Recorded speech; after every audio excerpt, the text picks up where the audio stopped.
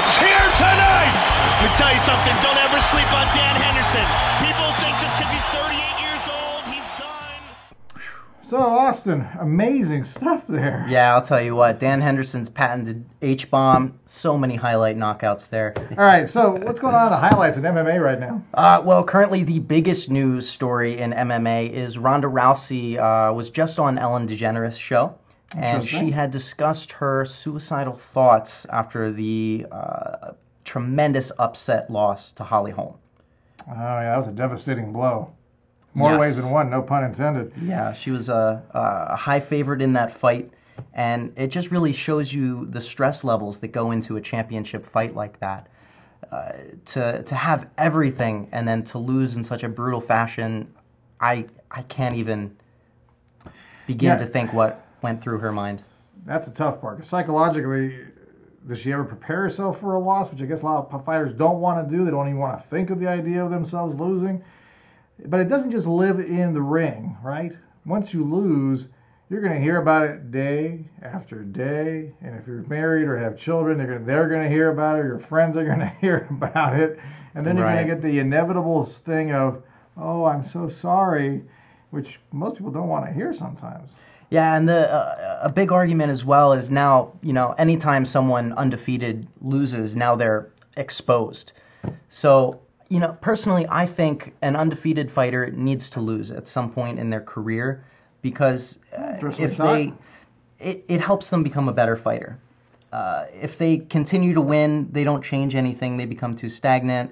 They get ego-centered, and they just continue on that path. But Trump thinks you always have to win. Well, maybe that's a whole nother story. That is a whole nother story. We need to ask Dan that. We're going to be calling him in a minute or two here. We'll be talking to him and finding out what he thinks about that. About Trump? No, losing. Oh, losing. I wonder if he wants to give Trump an H-bomb or not. That would be a fascinating I'm sure video. A lot of us do. Yeah.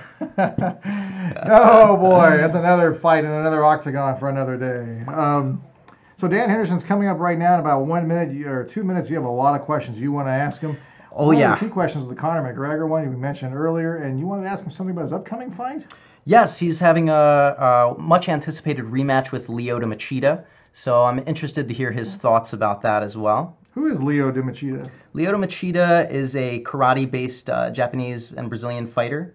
He's the former light heavyweight champion and currently at middleweight as well. And what kind of style does he have? Is it jiu-jitsu? Karate. Oh, karate. He's a karate fighter. You mentioned that in the beginning. A little too many blows. Very elusive style as well, so it'll be an interesting fight. And before we go to that, the road to recovery starts here, everybody. Where is here? Elite Care. You can find them on EliteCareTreatment.com. Thank you to our sponsor, Elite Care, for helping us out and providing the funds for this great show. Very lucky to have them. Absolutely. We thank you, and I'm sure our guests as well, and everybody else out there. Well, the moment you've been waiting for is here now. With me, former Pride champion and UFC contender and all-time legend Dan Henderson. He's also the owner of Dan Henderson's Athletic Fitness Center, a place you want to go visit. Welcome, Dan. How's it going, guys? Very good. How are you? Absolutely wonderful. Good, excellent. Excellent. Good job. Hey, Dan, well, let's see, find out. Thank you so much for doing the interview with us. Can you tell us a little bit how you got started in the world of UFC and fighting? I just grew up as a wrestler and saw it on TV, thought I'd be pretty good at it, and gave it a try. So, I wanted to kind of make a little money to keep wrestling and pursue my Olympic career a little more, and that's kind of how it all started. Now that must have been a big change between the Olympics and MMA. It wasn't too bad. I mean, it was wrestling. Wrestling is kind of a tough sport, so it wasn't too big of a difference. Obviously, there's a lot more that can happen in mixed martial arts. Sure. Did you like the idea of being able to open your fists and punch and be able to do arm wars? I guess you could do in wrestling, but able to do more things in MMA than you did in wrestling?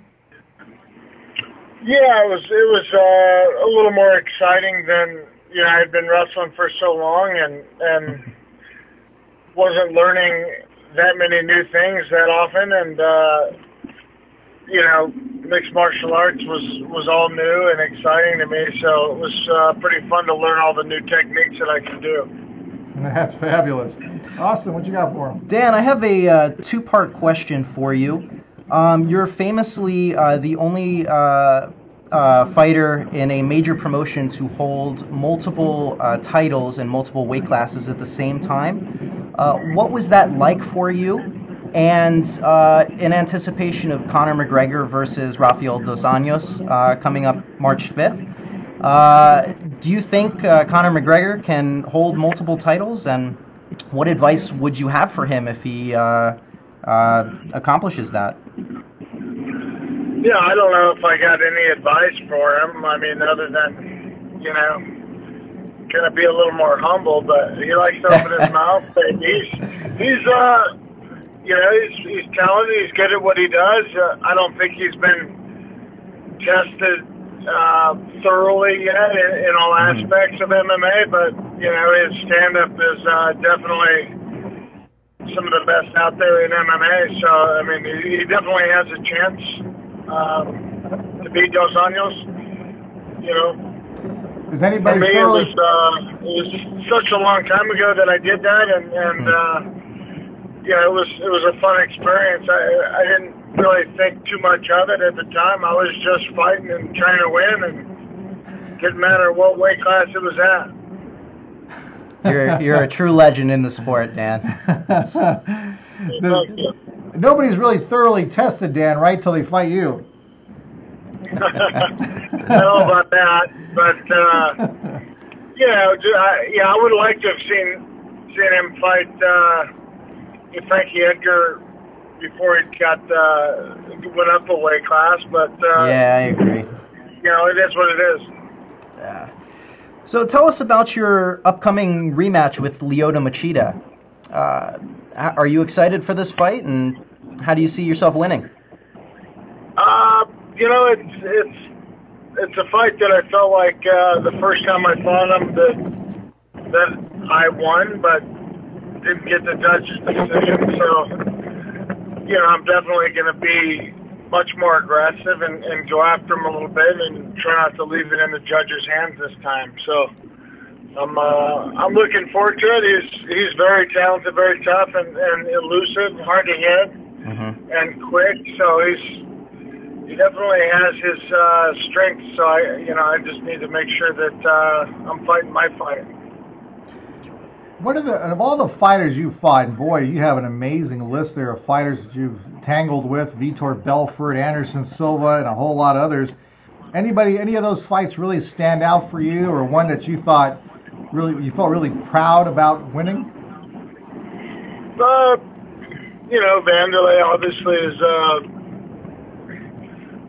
tough one. When I had won that second belt was against him, and beating Fedor was another big one. Oh, so yeah, that's definitely. There's a number of them in there that bring back good memories. And have you noticed, you've been fighting for how long now in the MMA?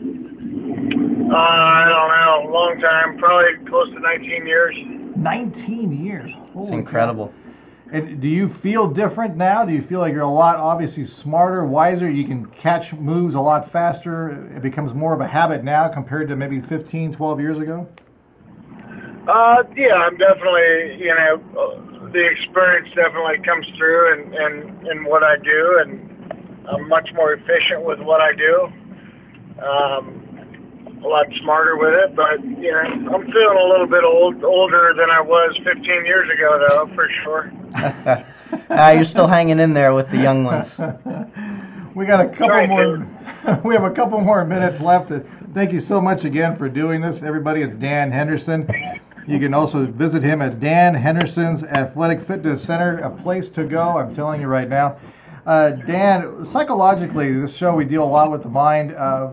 What is it like for you when you go in there to fight somebody that gets maybe has the advantage according to the so-called experts. What happens, sometimes people get prepped up for a fight and the media or the so-called experts are saying, Dan Henderson cannot beat this person, whatever, and they're putting you as the underdog. What do you say to yourself in those times? I love being the underdog. There's no pressure at all. If you're supposed to lose, then you got nothing to lose. So you go out there, and I prefer to be the underdog a lot of times and go out and I love to prove people wrong. So it's happened many it's a little times. bit more motivating, but I'm pretty motivated whether I'm the underdog or not. That's great. Now, what about your favorite knockout? For me personally, it was your knockout of Michael Bisping. That was so much fun after watching that whole season of The Ultimate Fighter. But with your patented H-bomb, what was your favorite knockout? That's probably one of the favorites for sure. I know that's most people's favorite.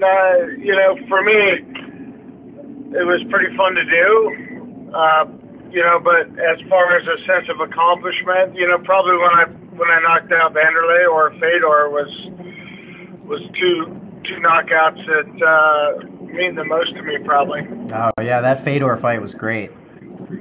Absolutely. That was a great fight. Hey Dan, tell us a little bit about your athletic fitness center. What's going on there? What do you do? Oh it's just a regular gym with, obviously we have mixed martial arts and wrestling and everything else, but a lot of fitness classes and cross training classes and spin and all sorts of different type of kettlebell classes and oh wow, some pretty neat stuff. So it's a full fitness center, not just a mixed martial arts gym. So that sounds great. Total body workout.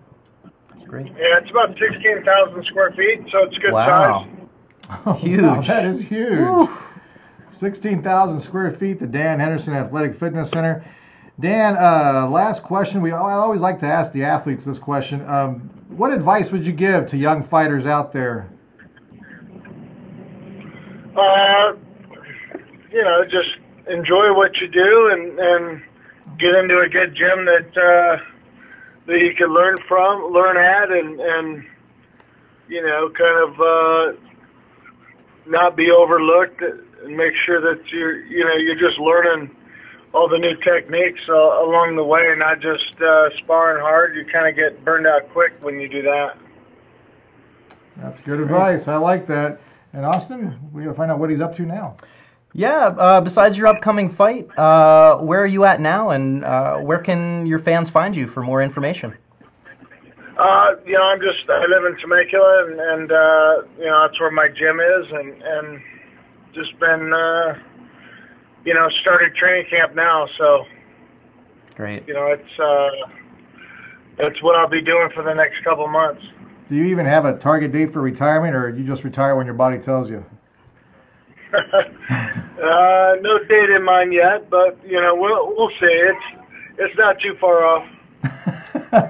Well, we hope not. Unfortunately, this is self-interest on my part, but I hope to see you fight a whole lot more. Thank you so much again, Dan Henderson. Thank you, Dan. I appreciate it, guys. You guys have a good one. You too. You as well. Dan Henderson at the Dan Henderson Athletic Fitness Center, a place to go in Temecula. You don't want to miss it.